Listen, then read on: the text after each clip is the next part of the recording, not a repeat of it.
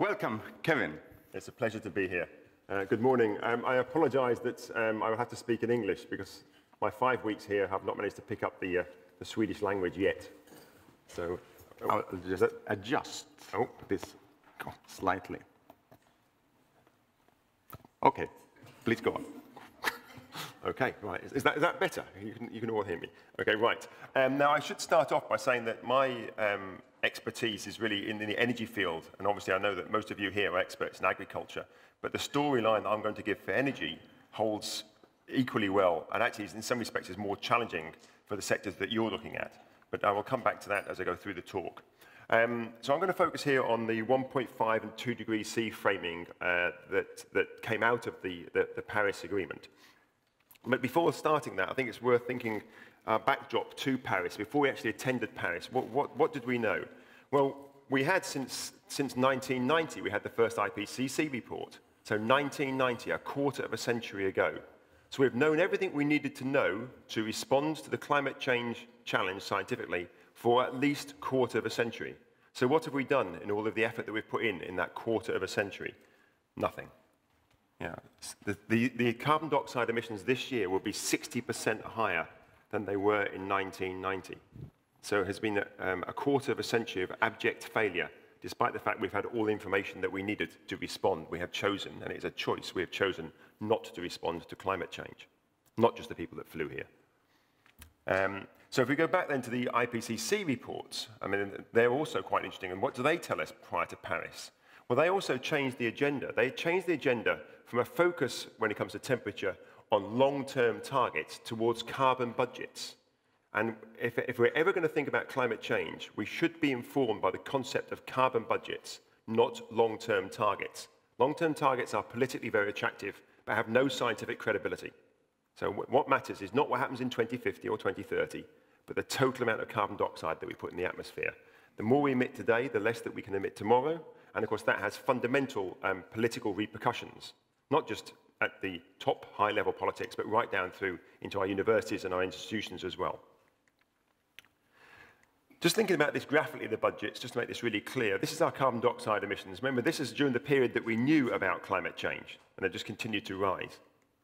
And if we're going to stick to a carbon budget, it is the area under the curve that matters. So it's that area under there. It is not what actually happens down here or here that matters. It's this total area. And of course, our emissions continue to go up at the moment, pretty much anyway. So that's the carbon budget arrangement. And the later that we leave responding to climate change, then the more we have to do in the future. So at the moment, we are choosing to do this. And that means we have to pass on to future generations the ability to do this, if that is possible at all. And that means they have to have much higher rates of reducing the emissions. So every day we fail, we pass on to our children a more challenging task than that we faced. Returning to the Paris Agreement, this is the document that those of you who went there or had the pleasure of reading it, 32 pages of not particularly exciting text, but there are some very important things that are in it. And the part that I'm going to focus on here is this little bit of text there, but I'm not expecting to read that. It is blown up here for you. It's to hold the increase to well below 2 degrees C. Notice that well below. It doesn't say a 50-50 chance of or a reasonably high chance of exceeding. It is well below 2 degrees centigrade. Limit to 1.5, to do so on the accordance with the best science, and that is really probably what's captured in the IPCC, and also, very importantly, and usually ignored by most Western countries, to do so on the basis of equity, and that has, again, big repercussions for how we have to respond to climate change. So 2 degrees centigrade, 1.5, science and equity, and if you put those together, you can quantify what that would mean for different parts of the world. And I'll come back to that right at the end for an estimate that I've done for what that would mean for a country like Sweden. Well, actually for Sweden, I've done it for the UK as well. So you can actually use that to quantify the scale of the challenge and to test your policies against. There are some significant issues with the Paris Agreement. It's agreement about climate change, but it makes no reference to fossil fuels or decarbonisation. There's no reference to aviation and shipping, which are the equivalent of Germany and the UK's total emissions put together and are expected to grow very rapidly. The aviation industry expects them to broadly double by the time you get to 2050, and about a 4 times increase for shipping. The pledges that every country put in, the promises that we made to the Paris Agreement, when you add them all up, it's a 3 to 4 degrees C temperature increase. And given that the difference between now and an ice age is only 5 degrees, 3 to 4 degrees C is a huge change to occur in just about 100 years. So we're talking about a dramatic change in how we would have to live our lives if we could live them at all. And there is no major review of the pledges that we made until 2023. And that will be about 300 billion tons of carbon dioxide from now. So we will continue to emit about that much carbon dioxide between now and then. And finally, and I'll come back to this later, there's a real focus on these negative emission technologies. It doesn't talk about them at all explicitly, but they are fundamental to delivering on the Paris Agreement. And actually, if you unpick the small bit of maths that are in there, it really makes it very clear you have to rely on those technologies. And that has big implications for agriculture. Now, before Paris, we were heading in this direction. This is what the International Energy Agency used to regularly say, that we were heading towards 6 degrees C if we carried on with business as usual. And I think we have to be very clear here. You cannot be too precise about exactly what the temperature would be. But nevertheless, we were aiming towards the sort of 4 degrees, 5 degrees, 6 degrees C future if we carried on as we were going before. With the pledges from Paris, we're now heading towards a 3 to 4 degrees C temperature rise, which is still far too high. But what we did in Paris, we promised, although our pledges are for 3 to 4, we promised to deliver for future generations, for our own children, we promised to deliver no more than 2, stay well below 2. And that's the 2 degrees C framing here. 1.5 would be considerably tighter, would be 0 by at least 2030, at the latest rather, so it would come down here. So that's the framework, and this is the gap that we have to try and fill, at least fill that gap, or overcome that gap. But this is for the energy system.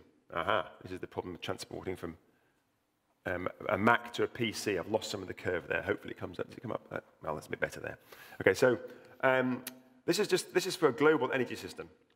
And what does this mean about what we would need to do, the sorts of framings of the policies? And again, this holds for agriculture as much as it does for energy.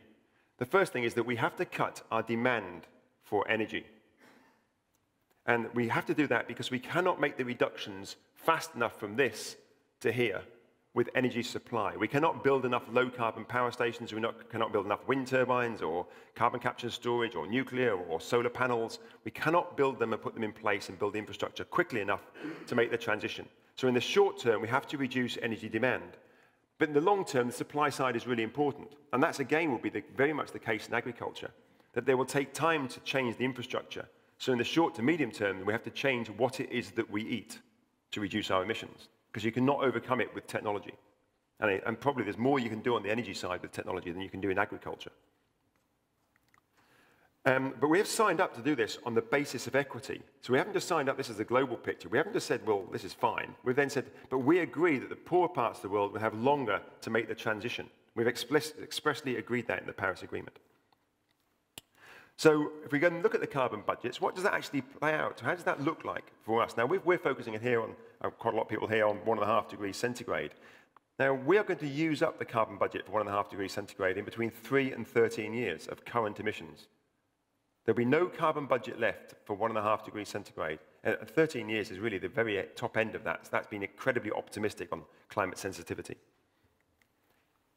So our pledges are not reviewed until 2023, 300 billion tons of carbon dioxide from now.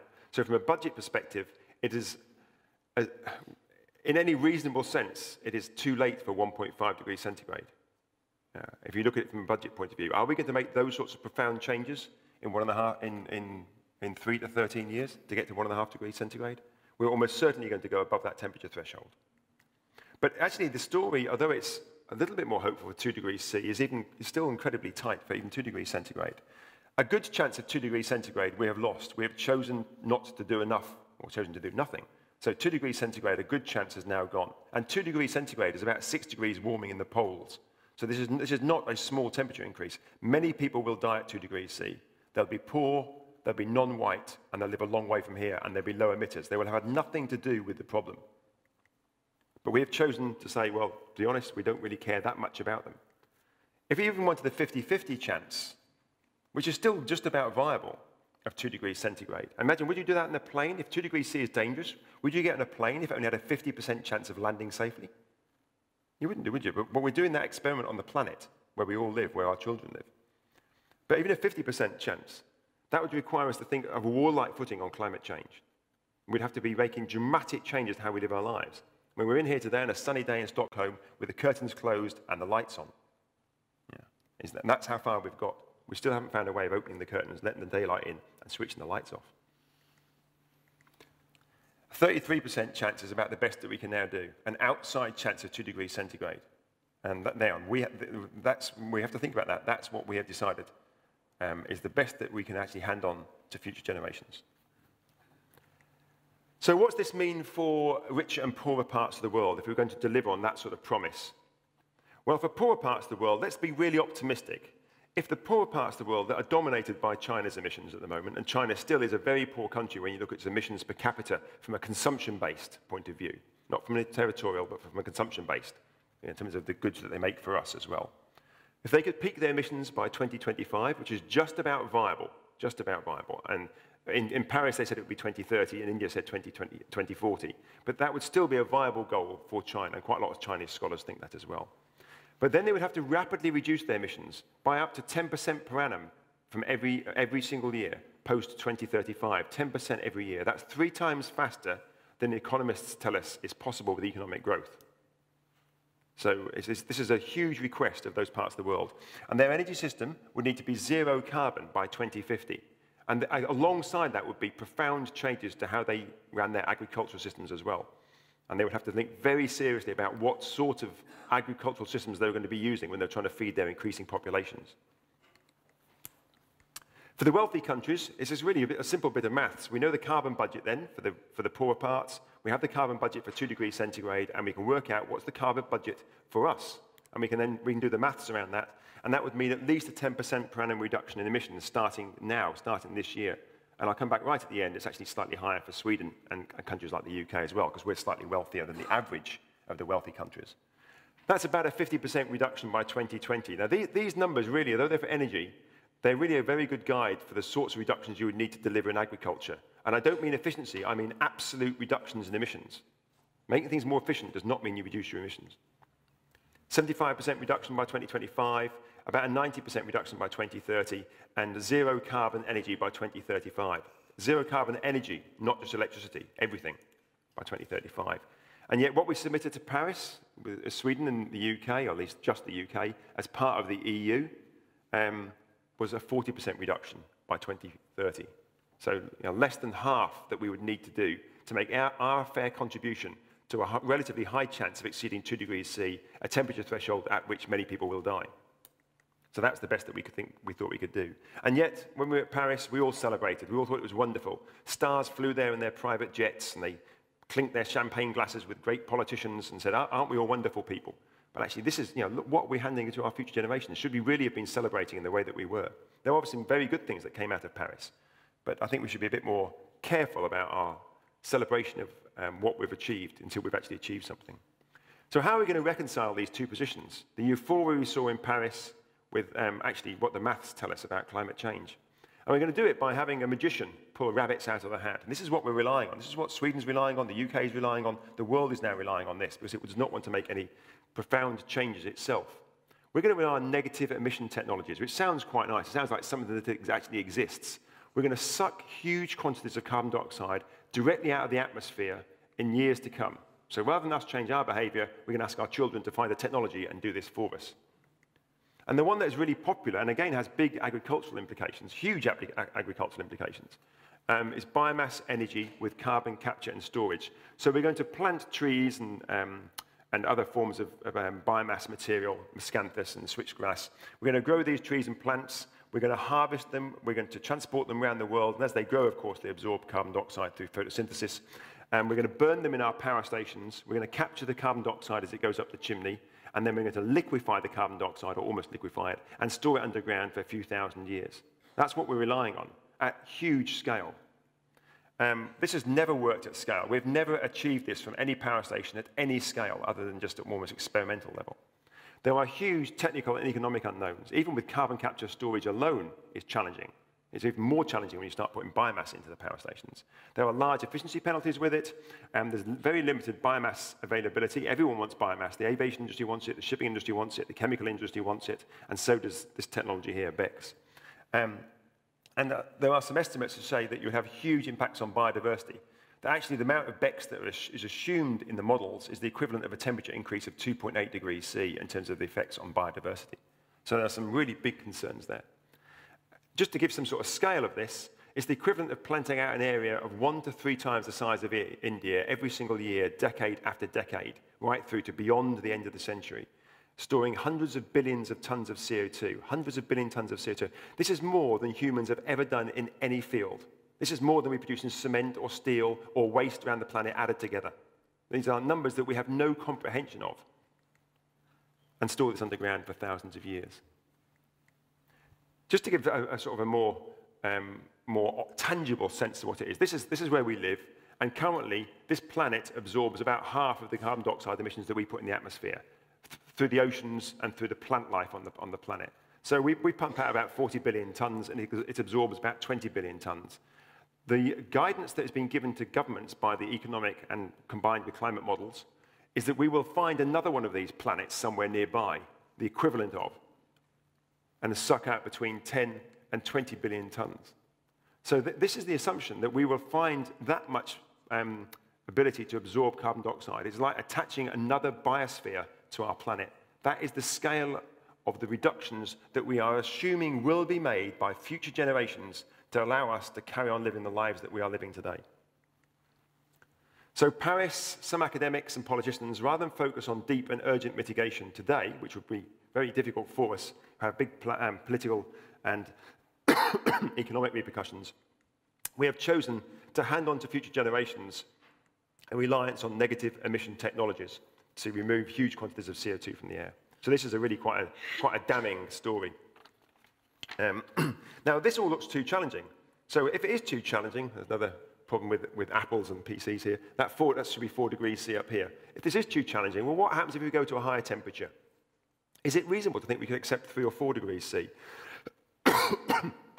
Unfortunately, there's not a lot of data out there on what the impacts look like at 3 or 4. Most people are focused on 2 degrees C. But there's a little bit of work out there, and I'm using something here from the Met Office. They did this a few years ago in the UK. At 4 degrees centigrade, the impacts for that are what happens during the extreme. So imagine during a heat wave.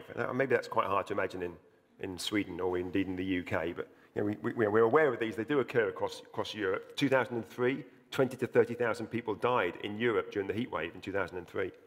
During the hottest periods of the year, during heat waves, which would then be prolonged at 4 degrees centigrade, you'd have about 8 degrees C additional warming in Europe, about 6 degrees C in China, and 10 to 12 degrees C in some parts of the States.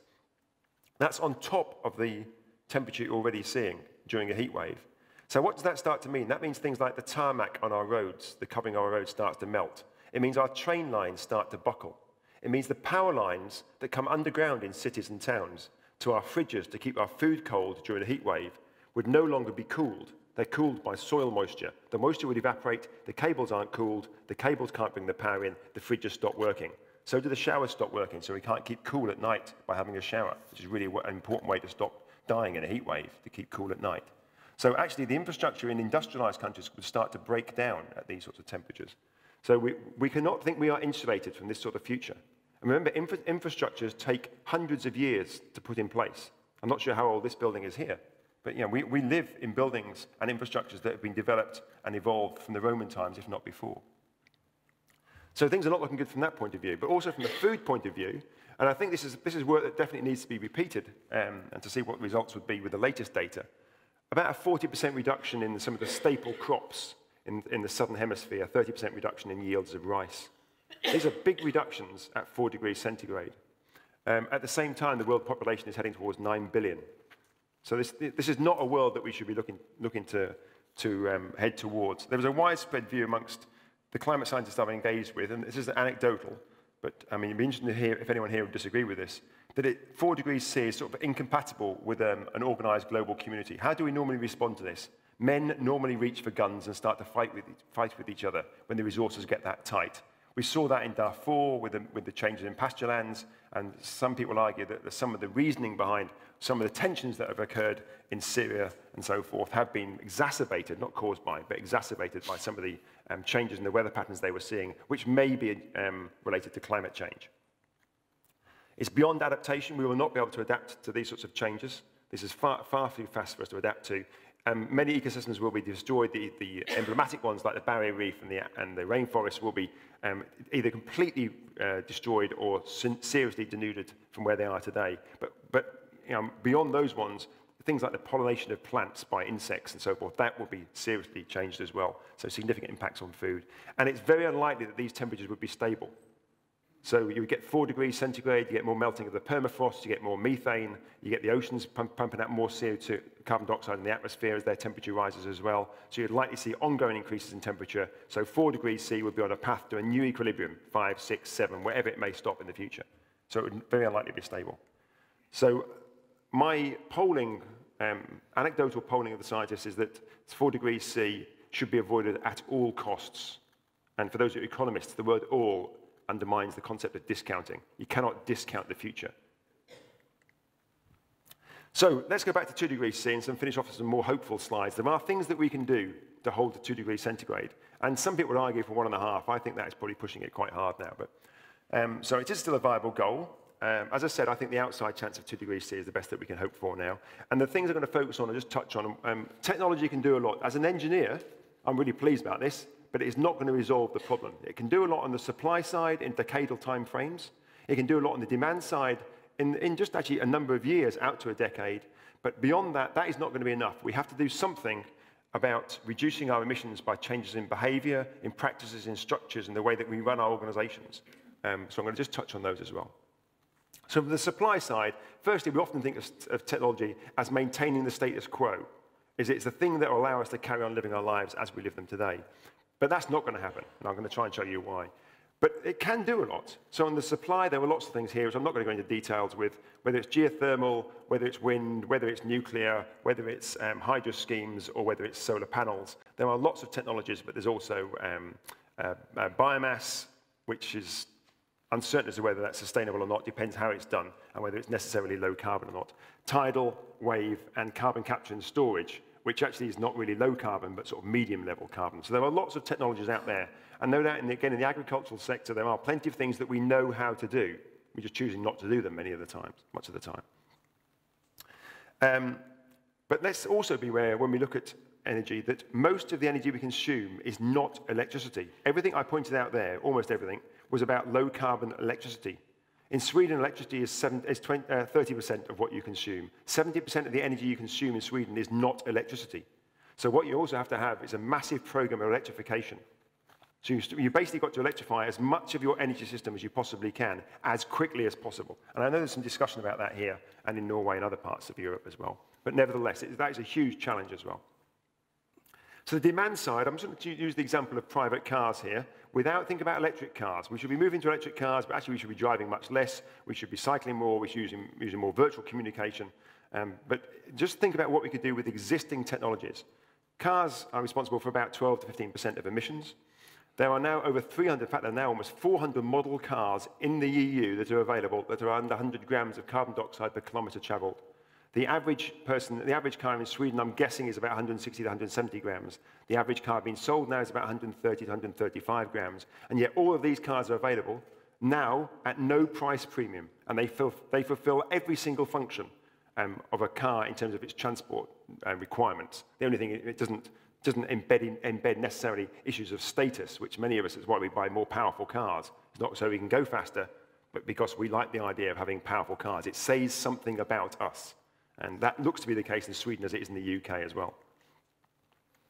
2/3 of all car travel is travelled by cars that are under 8 years old. You put those things together, you've got a really hopeful opportunity to change things. If you had very stringent CO2 standards, and these are set at a maximum level, not the fleet average as what we have today, then with existing cars, at no additional capital cost, at reduced fuel costs, because we wouldn't need to have as much, identical infrastructure, and the same companies that produce the cars, so there's not an employment issue, you could have about a 50 to 70% reduction in 10 years. Policymakers could be doing this today, and could have been doing this for the last 5 or 7 years, and have chosen not to do it. And so this is a win-win opportunity. Now, if we did this across the sectors, across all sectors, we should have very, very stringent efficiency standards, basically the top runner program they use in Japan. The best that's available should be the average. The best available today should be the average by tomorrow or next year. And you keep ratcheting up like that. So very efficient standards, tighten them every single year, provide long-term and dynamic market signals, and you industrialize wealthy nations, in industrial and wealthy nations, you would have something like a 40 to 70% reduction in energy demand in about 10 years. That is viable today. And I'm just going to finish off by just saying that this is not enough. Technology is not enough. We need to move towards making changes in how people like us do what we do. And just to think about this, and the final few slides here, I'll be as quick as I can on these, on CO2 asymmetry, about who puts the emissions into the atmosphere. 50% of global emissions come from 10% of the population. We know who they are. We see them when we shave or when we put our makeup on in the morning. The top 1% of emitters in the US have carbon footprints the same size or 2,500 times bigger, rather, than the bottom 1% globally. You know, is that appropriate in a world that's trying to deal with climate change? Who's in this top 10%? If we can identify who they are, then we can really make some big changes. If the top 10%, people like us, cut our emissions to the level of the average European, that would be a 33% cut in global emissions. We're not even prepared to do that on climate change.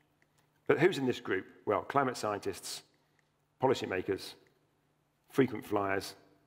I noticed that, was it 3 to 5 people flew here? They will definitely be in that category, but the rest of us will be there as well. Equity changes the whole framing of climate change. It's not a problem for 7 billion people to reduce their emissions. It's a problem for a few people like us. And the same, there's a small group of China and India as well, not just the rich countries, but there are rich people all around the world with high emissions. There's a huge asymmetry. We could have rapid near-term reductions if people like us changed our behaviors and our structures in our institutions. We could lead by example, and we would catalyze system change. So putting all of this together, if we are serious about 2 degrees centigrade, then we need to have deep and rapid reductions in energy demand by the high emitters. And this is also true of the agricultural sector. Huge changes in our use of dairy, and huge changes in our use of meat. We know where the emissions come from in agriculture, and we know what we need to be doing on the demand side. And then on the supply side, we need a Marshall-style plan, like a rebuilding program of zero carbon energy supply that has to be done globally by 2050. That's just about viable. And I'll just finish off with these targets for Sweden. Now, these are the same guidance for agriculture as it is for energy. If we're lucky on the carbon budgets, then you require about a 70% reduction, 70-75% reduction by 2025. As I said before, 95% reduction by 2035. That's about 12% per annum reductions every single year starting now. 12% every year in energy for the optimistic budget of an outside chance of 2 degrees C, or 50-50 chance at best. If you're unlucky on climate sensitivity, then your mitigation rate needs to be 25% every single year starting now. Now, this is a completely different agenda than one we normally talk about. These are profound political and social changes for an outside chance of 2 degrees C. So, on that note, thank you very much for listening. Thank you, Kevin.